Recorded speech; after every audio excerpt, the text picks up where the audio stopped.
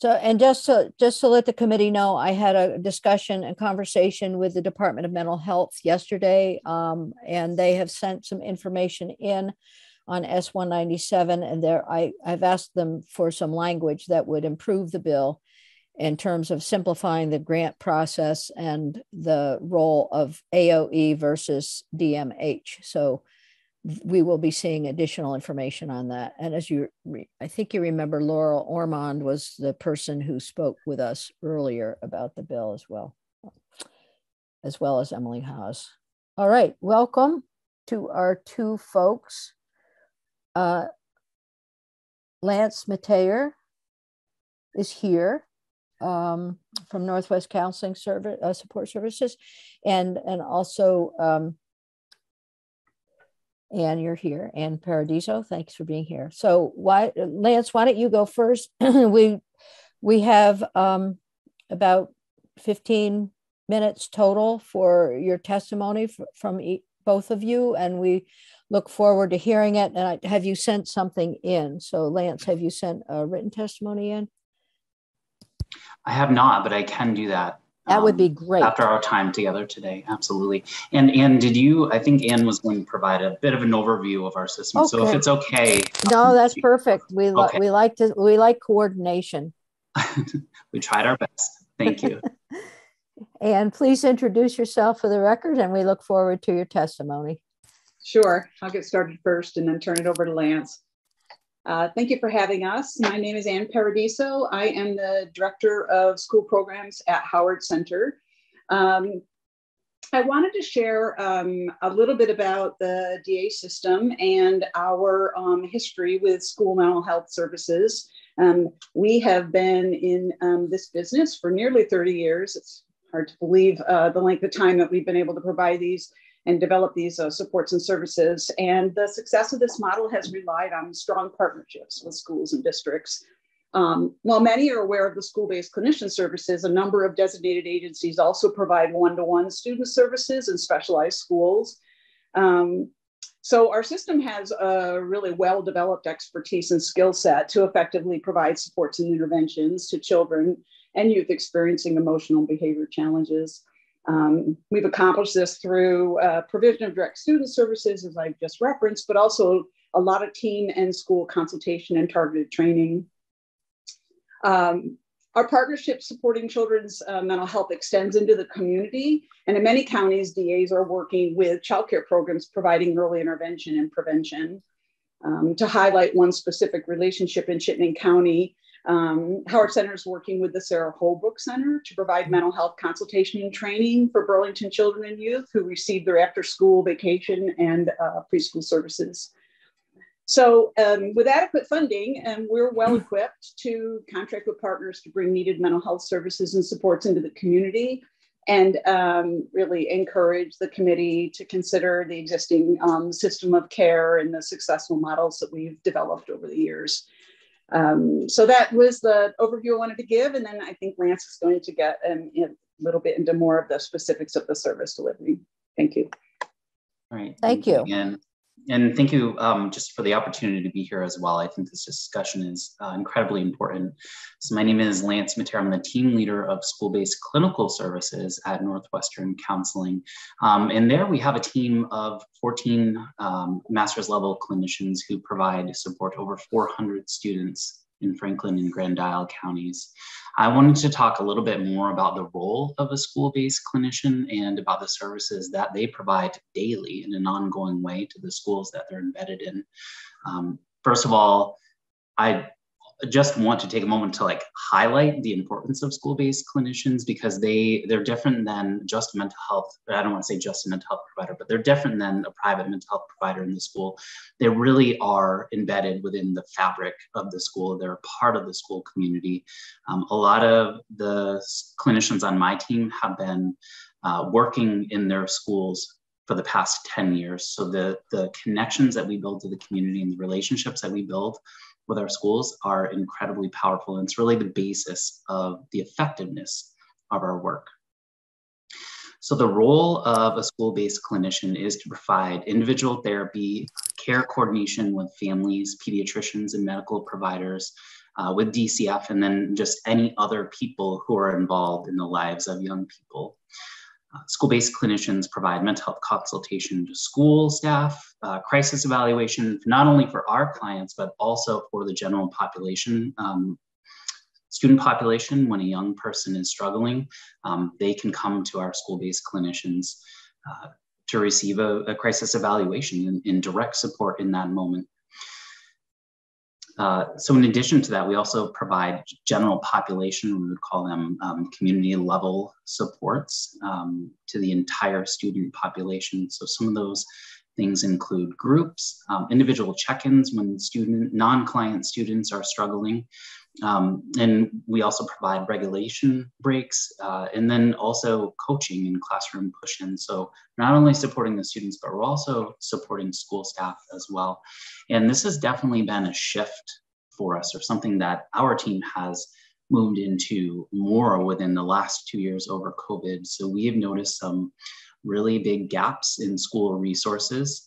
And educators and school staff are needing different things from us. So we've really shifted a lot more of our time to be focused on providing consultation, coaching within the classroom, providing trainings as well around social emotional learning, and really just best practices to create trauma-informed classrooms. So that's a shift. We are working to lean more into that.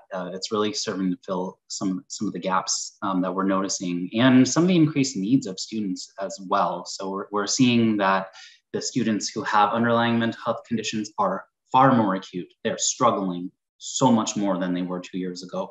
We're also noticing these struggles just across the general student population. We recently completed a time study in January. So this was for all school-based clinicians throughout the state participated in this time study.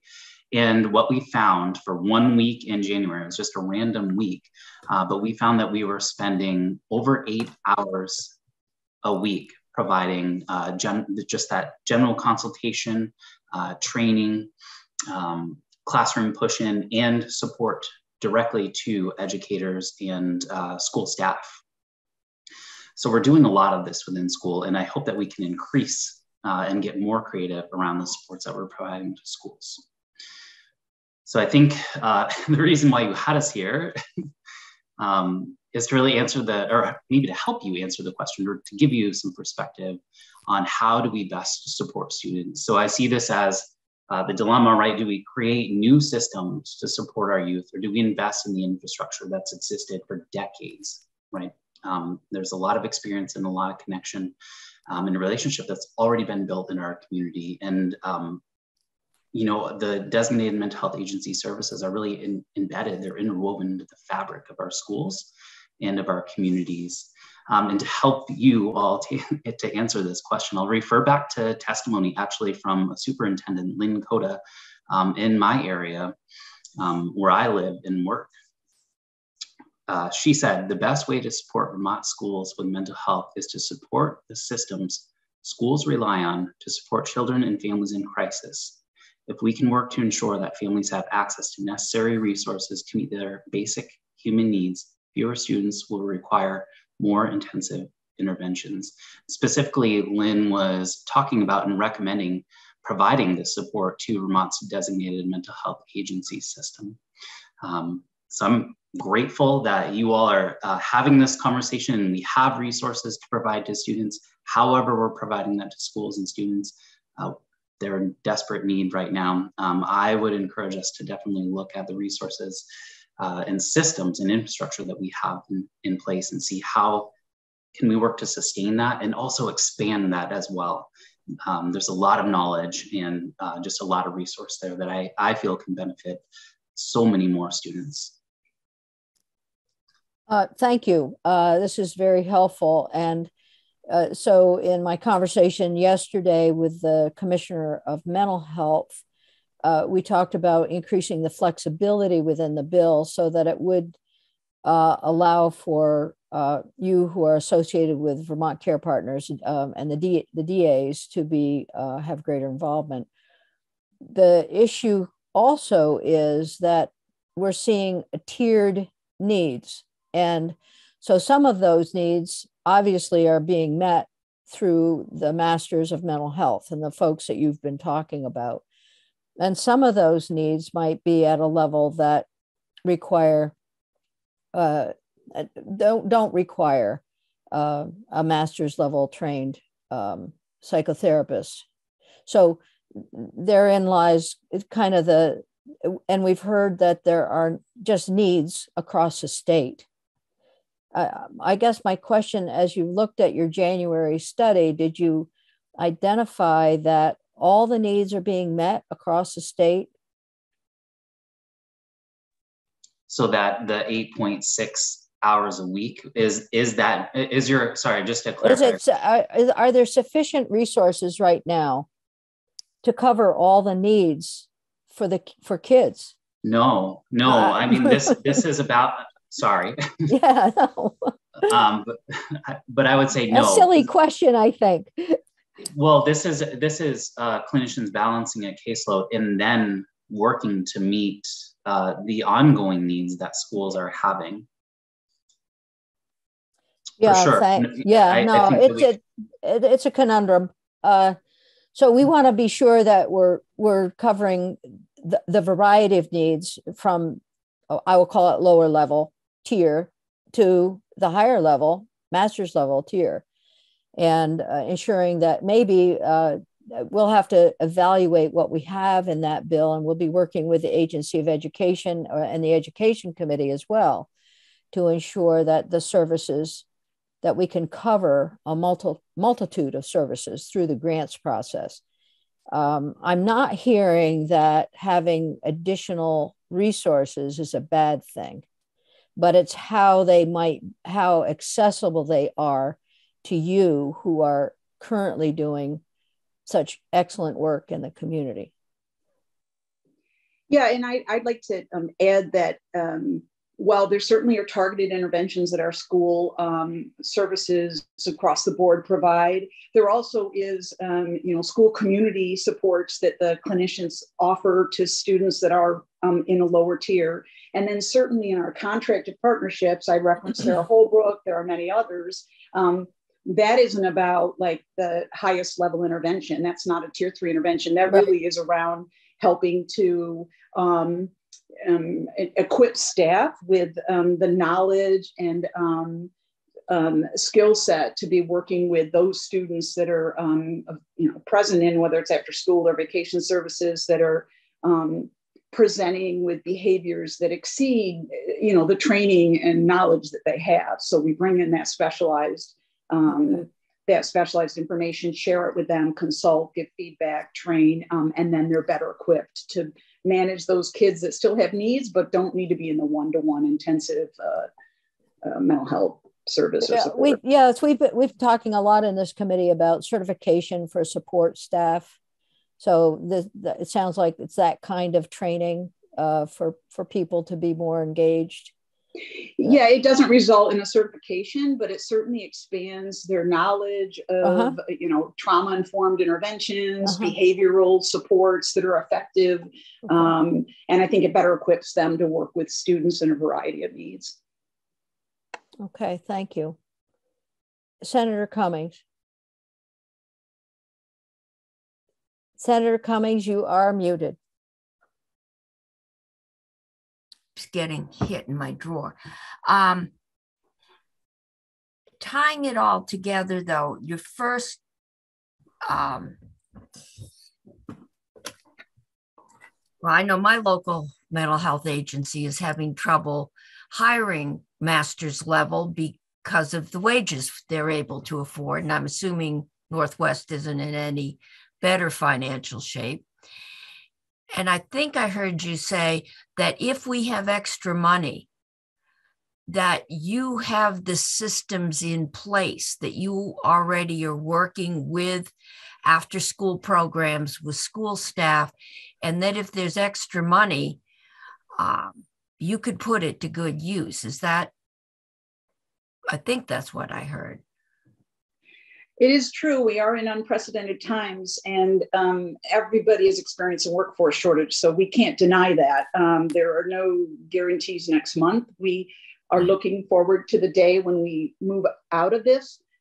As you all are aware, the DA system has requested a 10% increase for this upcoming year to help move the wages and get more people able to consider working for designated agencies, seeing that as a viable, place to provide services and earn a living. So it is correct. At the moment, there are extreme workforce shortages. That has not gone away, but we are prepared as that starts to lift to take that expertise in the system we have and bring that into the community. But funding certainly is a part of it. Okay. Questions for the folks? Senator Hardy. Thank you, Madam Chair. And thanks, Ann and Lance, for being here and for all of your work. I know personally how important school-based clinicians are.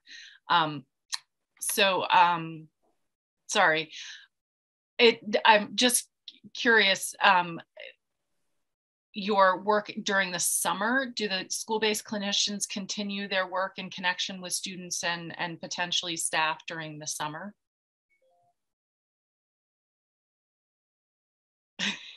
Either one of you. Sorry. I Yes, am. no. If you want to talk a little bit more about a statewide, or correct me as well, feel free to jump in. So I think that depends on the agency and the way that their contracts are built with the school. So I can only speak specifically for NCSS and what we do. And yes, we do continue to work about 20 to 25 days over the summer. And a lot of that work actually over the last 2 years has shifted to supporting some of the summer programming, because schools had an incredibly difficult time over the last 2 years having educators and support staff come back, very understandably, because they work so incredibly hard during the school year. And that's where we've used school-based clinicians to fill in some of that support. Yes, it is providing a very skilled person. It's a master's level person doing that. But I think the benefit of that is that they can provide so much more to that programming. It's such a valuable resource. And sorry, go ahead, Ann. I'm sorry, I was just going to reinforce what Lance was saying, that I do think it varies across the state, how the programs, it's part of the beauty of the system is we kind of respond to what the need is. I know in Chittenden County, our school-based clinicians, the majority do not work over the summer. A few do, but the majority don't. But I'll remind you, our school programs are just like one faction of our children's services. And so there's like family and community support services that have one-to-one staff that provide respite and living skills support throughout the summer, family engagement. So, we work in tandem that if children's mental health is children's mental health. And so some are housed in schools and some are housed in the community and some are housed in homes. So there's an array of providers available that may step up in the summer and cover for, meeting the support needs of students during their summer break. Okay. And do you may not have the statewide, but staffing shortages aside, I know that's a real thing, but do you know how many schools do or don't have school-based clinicians? What percentage of schools have them? Do you know in the state? You're not. We do have that information as a system of care, and I can, just listening to Senator Lyons requesting that we submit a written statement at that time, I could pass that information to the committee for you to have that for consideration. That would be great. That would be helpful. Yeah, I mean, it's such an important service, and not all of our schools have access to it, I'm sure. And if we have money, I'd like to be able to beef up the program around the state rather than start something new. And there is consideration underway right now about how and you probably are aware, the more equitable distribution. And I think it's really been based on individual schools and districts over the years and who's decided to step up and partner. And so that consideration is underway. Great. Thank you. Thank you both. Senator Cummings and then Senator Hooker. Yeah. The other thing that we don't know, because this bill calls for summer programs, and I'll probably look to Lance. I know Washington County, to the best, I think there is some program in the Barry Rec Center, and Montpelier's Rec Center runs a summer camp. My grandsons from Barry come to Montpelier. I don't know of any other summer program. So are there summer programs up near you that keep kids off the streets, or, you know, how extensive is that coverage? Yeah, so I can only speak for our area in Franklin and Grand Isle, but there definitely is summer programming available to young people, either through the schools or through local rec departments as well.